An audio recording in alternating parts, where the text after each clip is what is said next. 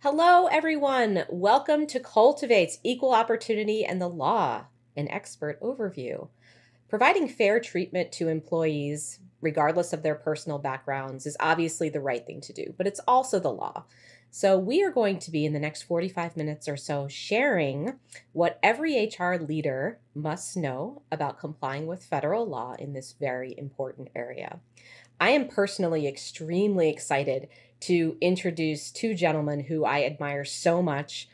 First of all, Keith Sonderling. He was confirmed by the U.S. Senate with a bipartisan vote to be the Commissioner of the U.S.Equal Opportunity Commission in 2020. Prior to his confirmation to the EEOC, Commissioner Sonderling served as the acting and deputy administrator of the Wage and Hour Division of the U.S. Department of Labor.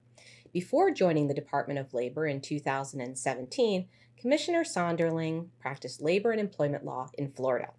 Since joining the EEOC, one of Commissioner Sonderling's priorities is ensuring that artificial intelligence and new workplace technologies are designed and deployed consistent with long-standing civil rights laws. And now it is my pleasure to introduce Craig Leen. Craig serves on the advisory board of Eightfold and is a partner at K&L Gates in Washington, D.C. He is formerly the director of the Office of Federal Contract Compliance Programs at the U.S. Department of Labor. He also serves on various boards and committees, including the D.C. Advisory Committee for the U.S. Commission on Civil Rights. I'm so glad to have you both. I am very excited for this discussion. I think I'm going to learn a lot.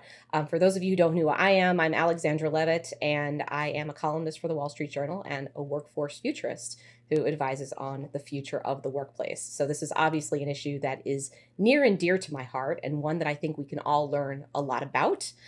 I would like to start, Keith, with you, if I could. Let's talk about the specifics of the federal law itself. Like, what are the most salient points that you think HR professionals should keep in mind when they are developing their own policies?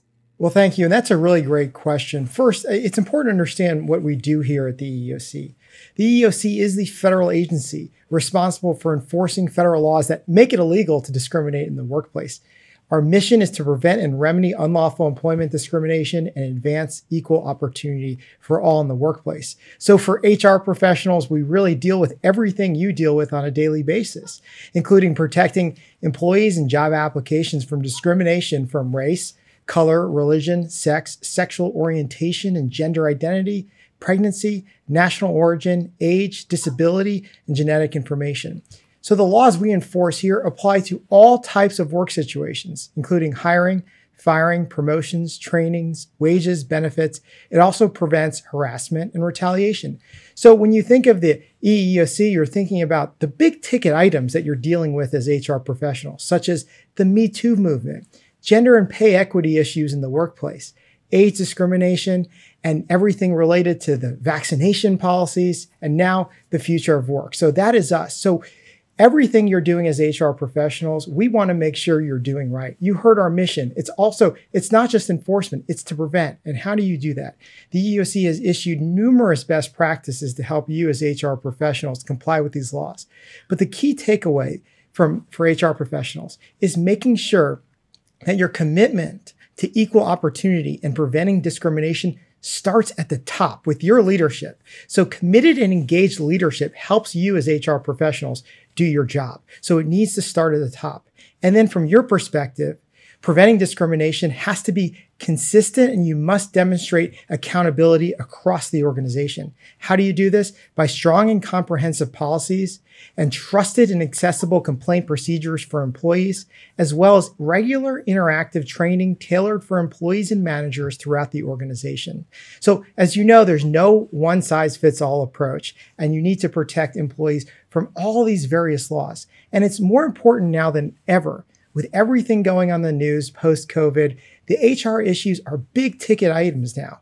They've really made it to the boardrooms and to C-level management. So your role is more important than ever. There's also a lot to keep track of. This is the one thing that I always think is overwhelming for HR professionals. It seems like we just keep adding more and more things that we have to keep track of. So would either one of you have any suggestions for how to keep up with the number of regulations and even the vaccine? I mean, this is something, the mandates were something that did not exist a year and a half ago, and now it's something that we have to keep in mind when we're developing policy. Any tips for keeping ahead of everything, or at least keeping up with everything? Well, I'll tell you what I tell clients, and what I look at as a practitioner in the field who used to be the OFCCP director. I'm always looking to see, what is the EEOC publishing in terms of guidance? What is OFCCP publishing? You really try to keep up to date. It's hard, like you said, because it can be an overwhelming amount of different regulations, FAQs, information. But one thing that I know Commissioner Sonderling has been well known for is trying to cut through all that and provide very helpful guidance, practical. And you can often get it on the agency's websites. And in fact, the FAQ parts of those websites are some of the most helpful sub-regulatory guidance documents that exist. And I would start there, to be honest. I would go right to the website, look at the FAQs. One thing I've said to the EOC and OFCCP is that more guidance would be helpful in the form of FAQs, in the form of specific situations, in the form of opinion letters. Those sort of situations where you have a hypothetical and you're trying to address a set of facts, those are the most useful to companies because then they can analogize to those situations. But we need to hear from you as HR professionals. You know what's going on in your industry. I'm sitting here in Washington, D.C. with the flags behind me. We have to regulate the entire country. And there's very different issues depending on industry or where you are. But I really have encouraged in my time being here, how do we get to that easy to read guidance? How do we get to those FAQs? By hearing from all of you, from hearing about what those industry specific and regional issues are that the EEOC needs to clarify. And I really think that's our job. And it's a change I've tried to make, is really hearing from stakeholders across all different industries, across all different regions to see what are your issues and what can we do to help you, because that's on us. And that's a role the federal government should take, much more than just enforcing these laws. You heard it here. Commissioner Sonderling wants to hear from us about what we're out there in the field seeing. I'd love to see it in the AI field in particular. It would be great if there was more guidance from the EOC and OFCCP on artificial intelligence. Now, Commissioner Sonderling has been one of the leading government officials, perhaps the leading government official, in talking about artificial intelligence, which is wonderful. I used to do it as well when I was at OFCCP also. It's definitely the wave of the future, but what would be really useful in the long run is if the EOC as a body and OFCCP as a body would publish FAQs that tell companies how best to use artificial intelligence. Because I'll tell you, that's the present, that's the future, and artificial intelligence can really help companies make good employment decisions without bias. And that is really the goal. And that's the Wild West right now in terms of regulation. Nobody is sure what is the most ethical way to use these technologies. So I think a partnership between HR professionals and the government institutions is absolutely critical. So I'm going to move on to a question that I'm a little nervous asking, but I think it needs to be done. And I'm going to start with Craig this time. Craig, what do you think are some of the more common gotchas that organizations run into when they are trying to develop policy? Where have you seen organizations go wrong, and how can we possibly prevent some of these negative outcomes that could occur? So both as a government regulator and also now as a practitioner in the field, the one area where I see mistakes can be made or where there can be a gotcha is in the diversity, equity, inclusion, and accessibility field. There is significant pressure on employers, justified, to do more in the area of enhancing diversity, increasing representation of women and minorities in positions throughout the company, and particularly in executive level positions, and also addressing pay equity and making sure people are paid fairly. Now, sometimes, though, in the effort to do as much as you can, you see companies make mistakes. They might, one thing that's really textbook Title VII law, and Commissioner Sonderling will tell you this too, is that under Title VII, you cannot engage in preferences or quotas. And yet sometimes you'll see in these programs that are put together an effort to use a preference or quota, sort of a shortcut to trying to enhance diversity or a shortcut to pay equity. There are no shortcuts. There's a way to do it and there's a way not to do it. The way to do it is to use workforce analytics to really evaluate your representation based on race and gender, to get the statistics by job group, and then to set goals to increase outreach and recruitment over time. That's classic affirmative action in employment. There's a way to do it. And in fact, it's great to see more companies doing that, even non-federal contractors adopting voluntary affirmative action programs or their equivalent. Same in the area of pay equity. There is a pay gap in this country that's significant.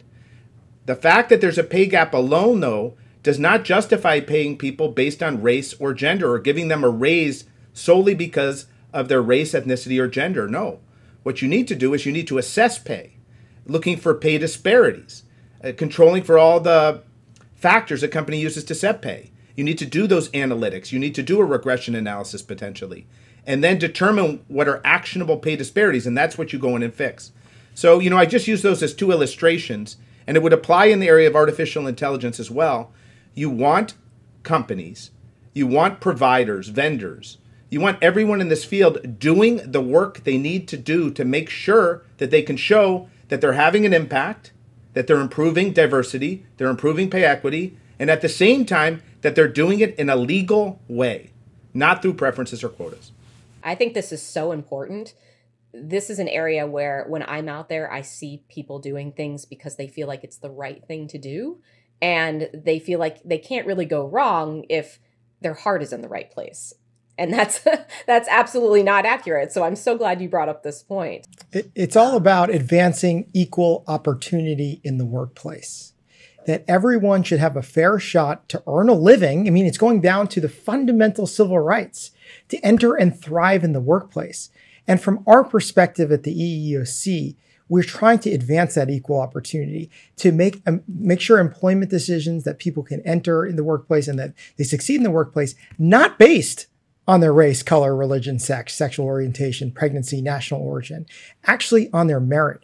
And, as you heard Craig talk about, we've recently now started a new initiative with the Department of Labor called the Hire Initiative to start talking about diversity, equity, and inclusion programs that are largely being very popular in corporate America, and talk about how we can increase diversity in the workforce in a lawful way. And I think that's the key.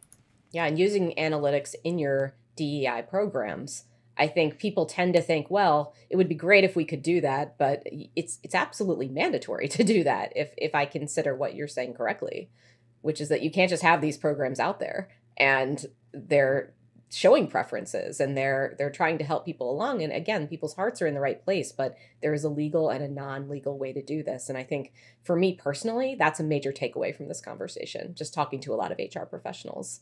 Right. And it's on us in the federal government to make sure that employers are doing it right. And then employee knows that what their employer's obligations are when designing and administering these programs. Yeah, no, wonderful, wonderful advice. Thank you both. So let's move gears a little bit into the pandemic.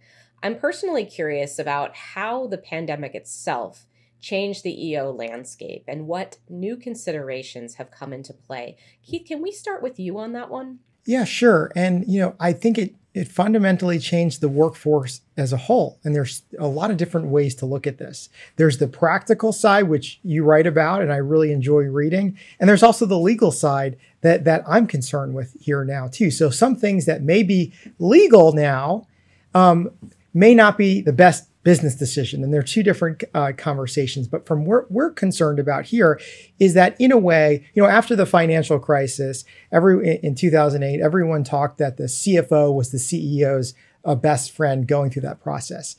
With COVID, the chief human resource officer suddenly became the CEO's best friend. And the HR issues that we've been dealing with here at the EEOC since the 1960s were now at the forefront of board of directors and CEOs' minds, which is important because, again, they're dealing with the fundamental civil rights. But as far as the actual COVID implication, there's just so many waves of not necessarily different variants, but different HR issues that came with it. So, so first, when the lockdowns were happening, we talked about the EEOC had to talk about telework and, accommodations to perform your work outside of the workplace, or for those who couldn't telework, like in retail or grocery stores, when they had to come in, how do you protect your worker safety and also protect the customers that are coming in? So we had to first talk about that. And then there was the vaccine development came out under emergency use authorization. So then we had to start talking about the shift of, can you allow mandatory vaccination programs? Can you incentivize your employees to get vaccinated? So that was the next biggest thing, is that the vaccine's out. Now, can we pay our employees, give them time off or give them a present? So there's obviously legal issues associated with all that. So we had to adapt to that. And then when we thought there were going to be widespread federal or state mandatory policies, we had to then talk about, well, what are the longstanding accommodations employers have had to give to employees who can't get the vaccine because of a disability, because of a religion, or because of a pregnancy? So there's always a new issue. So then once, the mandatory vaccination programs were either went into play or they didn't, what was the next issue? Then it turned into long haul COVID. And how do we address that? So how do I now deal with an employee who was sick with COVID on a ventilator versus an employee who didn't even know they had COVID, but they're both COVID survivors? How do we accommodate them in the workplace? And then returning to work. How are we returning? How are we deciding who to return to work? And how is that going to affect different classes of workers, of some people who may not have the luxury of working from home that have to come in? And are there any, it may be discriminatory about if you're bringing back certain groups of people and not others. So the EEOC always had to be on the forefront of this to give out new guidance. But really, now, if we look at the whole landscape, what's the newest issue? It's now related to caregivers and ongoing issues with that. And we've put out guidance on that. So to answer your question, really, I would say the landscape has changed when it really comes to other obligations outside of doing your work. COVID has shown that employees can work from home if they're allowed to, and they can in their job, and still potentially take care of their children when childcare was closed, or take care of elderly parents. And what are employers' obligations not to discriminate on some of those bases related to caregiver responsibilities? And now we talked about that although caregiving is not a protected characteristic, the stereotypes of caregivers now moving forward in the future of work is. So if you're saying that I'm not going to give this woman the opportunity to travel and get lucrative business contracts because she has young kids at home and now they're homeschooled because their school still has COVID issues, that's gender discrimination. So there's just so many new issues that have arisen from COVID that has fundamentally changed the landscape. But I'm proud to say that the EEOC has been there every step of the way, putting out up-to-date guidance on all those issues. But right now, where we are now, I would say that caregiving and the responsibility that employees have to take care of their families post-COVID is at the forefront of our minds. Yeah, well, that's a really good point about caregiving. And it's something that, let's say, 20 years ago really wasn't, I think, at the forefront. I'm also glad you mentioned access issues, because this is something I think that in the professional world, we tend to take for granted, that everybody who could potentially work from home will have a good enough internet connection or the equipment that they need. And that's not necessarily the case. And are we putting these people at a disadvantage by just assuming that they have appropriate access and can work with the collaboration tools that they need and know how to use them, et cetera? I'm also really glad you brought up bringing different groups into the office. This is something that I've been thinking a lot about, in the sense of, is going into the office going to become a special privilege? And are the people who are more privileged going to get to participate in certain in-person meetings, for example? And how do you mitigate that? And I think this is a brave new world that none of us have really thought about before. And it's something where I think the EEOC can absolutely pitch in and help us develop guidance around. And you're absolutely right. How is that going to break down? And just because everyone can work remotely and just because you like working remotely, the employer still gets to make that decision. But this is where it crosses over the line between law and practical business sense, is that if you're going to call everyone back to the office 5 days a week, with the economy the way it is and the amount of job opportunities, employees you may lose your best employees. But at the same time, if you're going to say, it's up to you, or, this group is required to come back a few days a week, how is that going to break down when we do an analysis of if it impacts certain minorities, if it impacts certain races, if they can't come into the office, if they can't resume business travel because some of these new responsibilities. For instance, we know a lot of daycares and schools now are not back 5 days a week. So, a caregiver, going back to that example, because I just think it's so relevant right now, may not be able to take that opportunity. So, that can lead to discrimination. So employers now, we're not out of this as far as the legal responsibilities related to COVID. They're just like the vaccination, the incentives, long haul, there's always going to be something else. So it's so important to stay on top of that and to make sure that it is not unintentionally discriminating against certain groups. Because under our laws, even if you don't mean to discriminate, if there is discrimination, your employer is still going to be liable. So employers just have to be so careful with the return to work future. We've talked about some of the challenges related to remote work and being able to come into the office. But I do want to take a moment to mention how much remote work is helpful from an equal employment opportunity perspective. When I was at OFCCP, we would always talk about the goal to really increase opportunity is to expand applicant flow. And what applicant flow is basically the amount of people who are able to apply to a job and who do apply to a job. And there's availability, which is under that, which is the amount of people that are able to. Applicant flow is the amount of people who do. Availability is the amount of people who are able to. And if you expand the geographic area where you're able to, where people can apply and they don't have to come into the office, typically that will enhance the opportunity for women, for people of color, for people with disabilities in particular, to be able to work. There are a lot of, still in this society, sadly, there are still a lot of obstacles for people with disabilities being able to come into the workplace and work. And that's why the labor force participation rate for people with disabilities is lower. I have a daughter who's right there, Alex, with profound autism, and I'm a caregiver.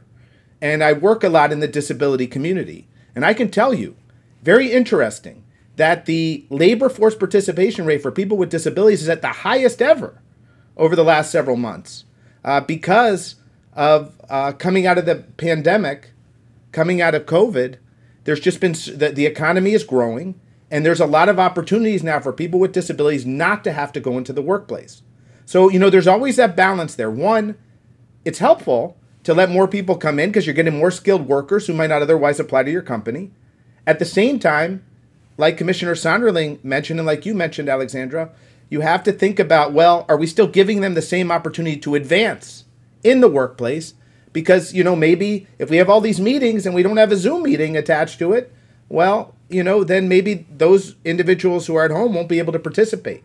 So that's why, you mentioned earlier that question, is it overwhelming in a sense for HR right now? There's just so many things to think about. And that's part of the reason why. There's so many opportunities, but there's so many potential pitfalls at the same time.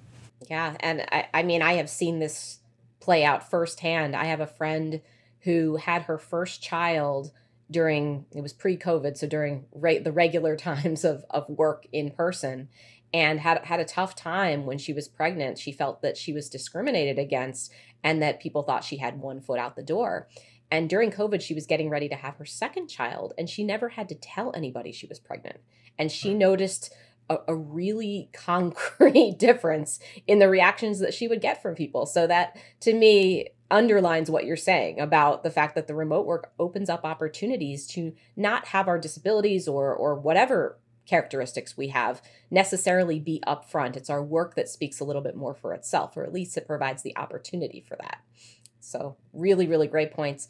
We are going to move on to the part of this that I think a lot of our audience is going to be excited about, and that's artificial intelligence. And Keith, I would love for you to start in telling us how you think AI facilitates fair and equal treatment of both candidates, because I know that can be a separate issue sometimes, and employees. Like, what are the benefits that you see? This is an area that's of great passion for you. So it is. And, since I've been at the EEOC, I've been determined to talk about artificial intelligence, to raise artificial intelligence, because I believe that if it is carefully designed and properly used, so there's two parts to what I just said, carefully designed and properly used, that AI absolutely has the potential to advance diversity, inclusion, and accessibility in the workplace. How do we do that? By mitigating the risk of unlawful discrimination. So it can help employers find the best employees. It can help employers take their current workforce and show them opportunities based on their skills, based on AI formulas of jobs they can be doing so much better on. It can raise their satisfaction. It can move a lot of the historical biases away and take a skills-based approach to hiring. It can offset the well-documented confidence gap that leads women to underreport their abilities on resumes and men to overstate theirs. AI can identify a candidate's adjacent skills, and it can identify candidates for those life-changing upskilling and reskilling opportunities, which is all the talk right now about learning and upskilling and reskilling. So in short, I believe that AI can identify the best candidates not only on their merit, but on their potential, all while stripping away human bias. So AI can also eliminate the opportunity for intentional discrimination at the earliest stages of the hiring process. So we all know the numerous studies that have shown the ways that employment decisions are vulnerable on the part of hiring professionals, which is, part of the reason my agency exists. So one study showed that hiring managers are more likely to favor resumes featuring male names over female names, even though the resumes were otherwise identical. Another study showed that African Americans and Asian Americans who whiten their resumes, and what do I mean by that? They delete references to their race, receive more callbacks than identical applicants that included racial references. So this has obviously been a very big problem for a long time. And the issue is that HR professionals do not become aware of this discriminatory conduct till it is too late. But AI can help eliminate bias from the earliest stages of the hiring process. For example, an AI-enabled resume screening program can be taught to disregard variables that have no bearing on somebody's job performance, such as an applicant's name. Think about that. What does an applicant's name tell you about the candidate's ability to do a job? Absolutely nothing. What it tells you is the applicant's sex, their national origin, even their religion or race.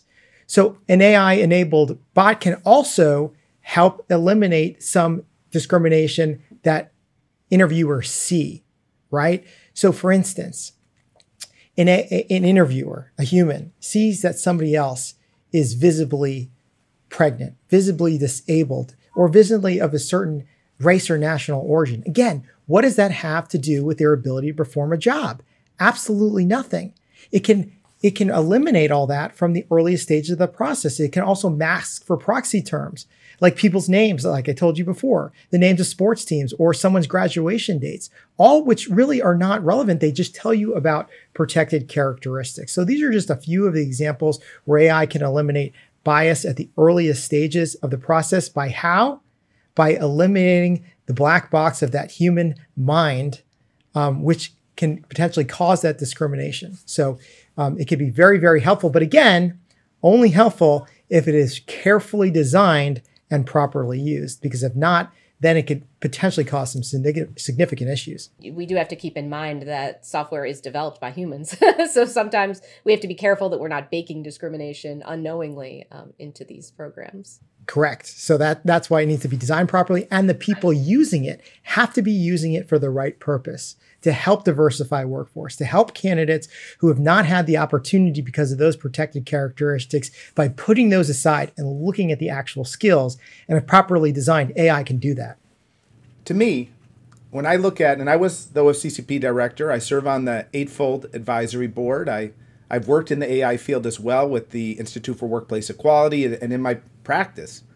I'll tell you, the reason why I'm a big fan of AI, if done carefully and properly, as Commissioner Sonderling mentioned, is because I feel in the long run, over the next 10 years, you're going to see that if you're not using AI in employment, that's what's going to open you up to a claim of bias.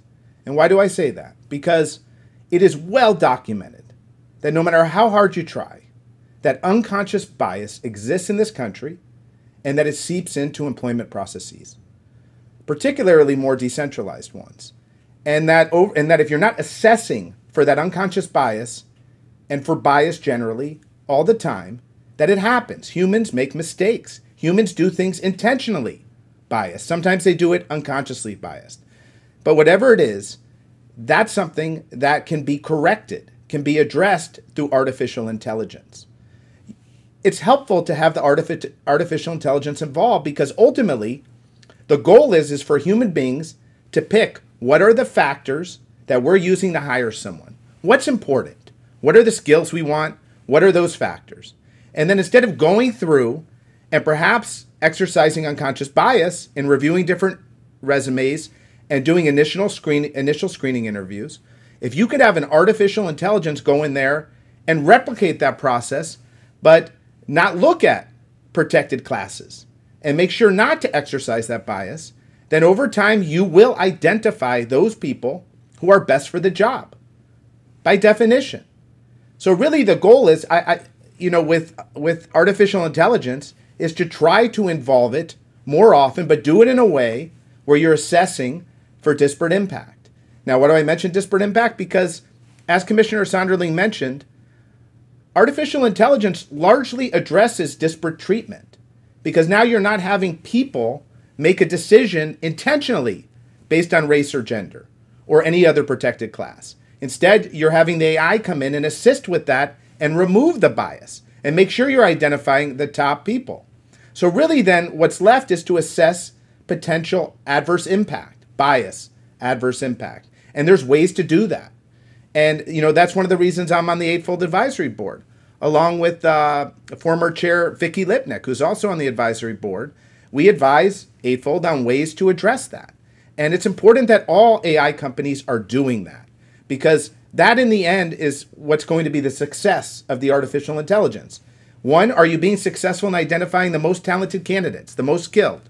Okay, that's great. Two, are you checking for bias in real time and making sure to eliminate it? And if you're doing those two things, then you really are doing it the right way. And in the long run, you're going to have a competitive advantage over companies that don't. Yeah, I think that's a great point because AI has no motives or intentions of its own. It might at some point, but it's not a science fiction movie yet. It just has those algorithms that enable to correlate data and make those predictions. And, according to industry experts and why AI is getting so much buzz, especially in the AI in the human resources space, is because that's what makes it so attractive to employers. Its reliance on hard data creates the potential to eliminate discrimination by removing that human bias from the decision-making process. And when it is designed in a clear and explainable way, and that's really what I'm trying to emphasize, it really eliminates one of the biggest challenges HR directors have faced since the beginning of time, really, is the capriciousness of human taste. So it's so critical to keep that in mind, that so much of it is on the design and the data that goes into it, and that data can't be biased either. And on a related point, I love the implication for hiring for potential that AI offers. The fact is that we as HR professionals do tend to look for a candidate, for example, who can check every single box. They have the exact experience, the expertise, the skills that we think are needed for a job. And we end up discounting a lot of really great talent because we think that people have to have X, Y, and Z. And I love the potential of AI to say, no, actually, this person could be quite capable and quite competent to do this role if you just think out of the box a little bit. And so I love the notion of adjacent skills, hiring for potential that AI provides. I'm going to move back to DEI for a second. Craig, I'm going to ask you first on this one. This is a question that we get with respect to DEI. Is there a general rule that employers should aim to hire in proportionality to the diversity statistics for available folks in their population? Because employers sometimes have their own job requirements that are unique to either them as an organization or to a specific position. And that would skew the availability statistics of that role. So what are your thoughts on this? And so we'll start with Craig and we'll move to Keith if we have some time. So generally in the affirmative action area and DEIA generally, what a company is trying to do is over time have their workforce match the available population. So, a lot of times it depends on where you are in the country, the geography, how broadly you're recruiting. But you're typically looking at the percentages of women and minorities in a given area, in a given job group or particular job. So you're drilling down even more than general statistics or general demographics. You're looking at what are the percentage in this particular job of welder or engineer what are the percentage that are women that are available to take this job? What are the percentage of minorities in this area? And the idea is that if you really support equal employment opportunity and you're giving everyone a fair chance, over time, your workforce should match the available workforce.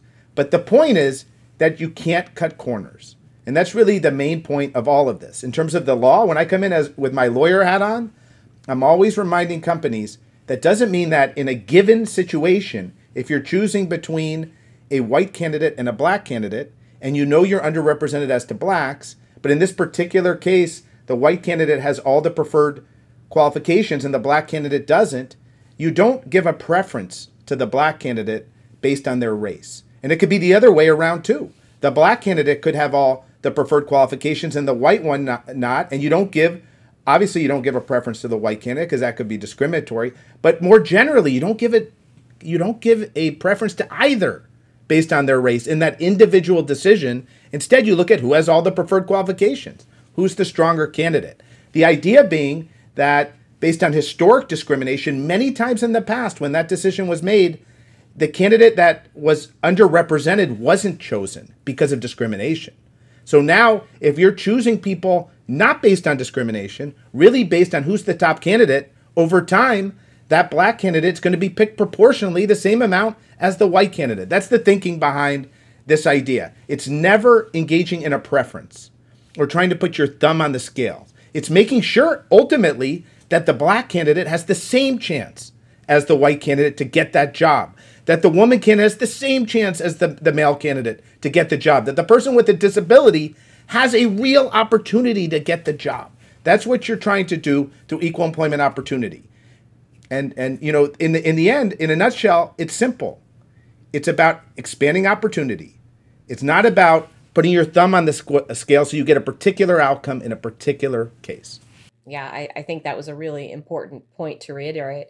And Craig, how do you think AI can help us in deciding what the job requirements should be? Keeping this notion of preference in mind, we don't want to do that. We want to have really concrete requirements that we can put out there.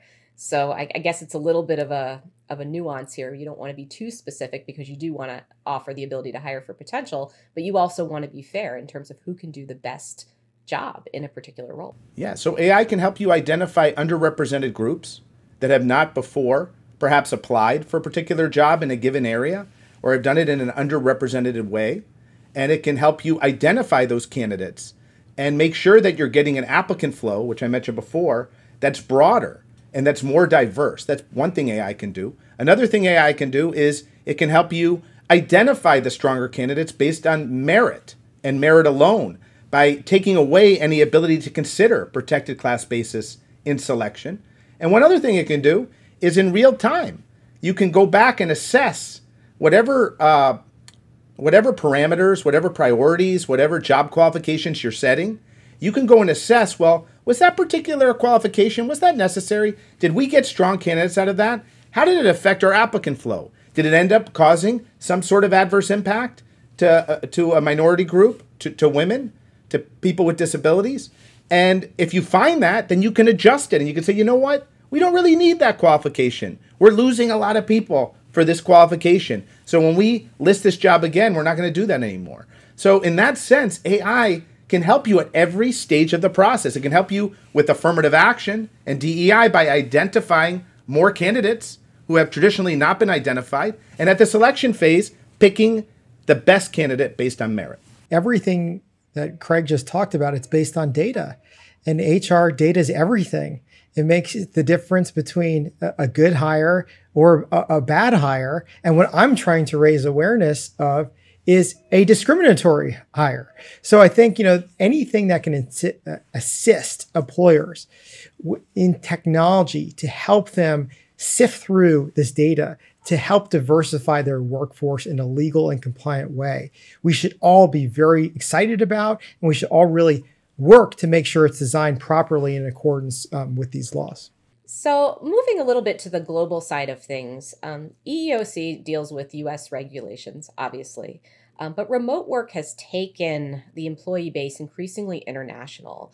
So Keith, can you share a little bit about how EEOC interacts with international employee bases and maybe other governments? Well, the issues related to the future of work, and especially artificial intelligence, are really global now, with employees, US-based employers and global employers using artificial intelligence, with having employees all over the world. So it's much more than just the United States now. So the technology that's being designed, developed, and deployed here in the USA is going across the world. So we have an opportunity now as regulators to work together, because the regulation related to artificial intelligence either doesn't exist or is in its infancy. We have a unique time, because this software is being used across the globe for employees across the globe, either working for American or international-based companies. Everyone agrees that none of them should be discriminated against, no matter where they are, and that shouldn't be made worse by technology. So you're seeing a lot of action in the EU related to regulating artificial intelligence. Here in the United States, obviously the EEOC and other agencies are very interested in this, but so far it's been very fragmented. You're starting to see states like New York or Illinois come out with and California come out with their proposals. But I've really argued that this needs to be done holistically, that we're still at a critical point here where regulation can really spur innovation in this area and can really help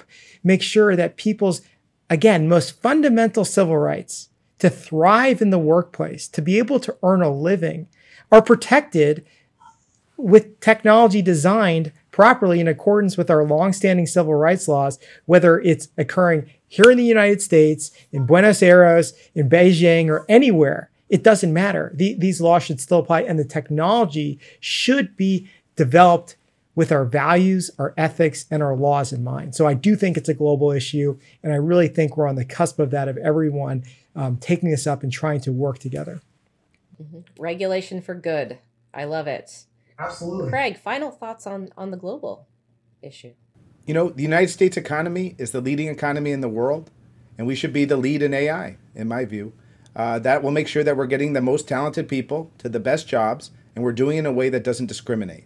That's the goal, and the United States needs to be at the lead, in my view, worldwide on this topic. Excellent. Well, thank you. Well, we are coming up on time for this panel, which is very disappointing to me because I am just mesmerized by all of the wisdom and guidance that you both are providing.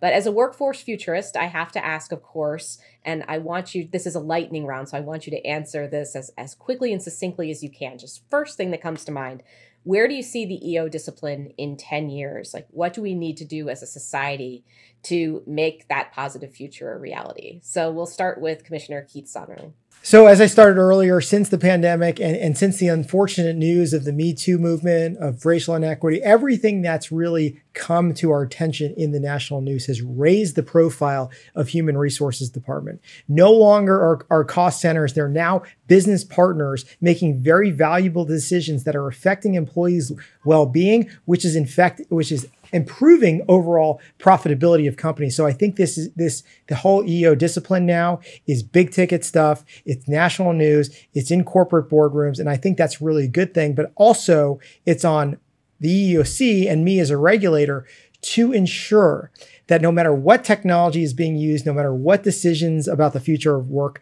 are being made, that they still comply with the long-standing civil rights laws from the 1960s, because our laws may be old, but they are not outdated. Regulators need to work with business more. The days of having this adverse relationship with business doesn't work. It's ineffective.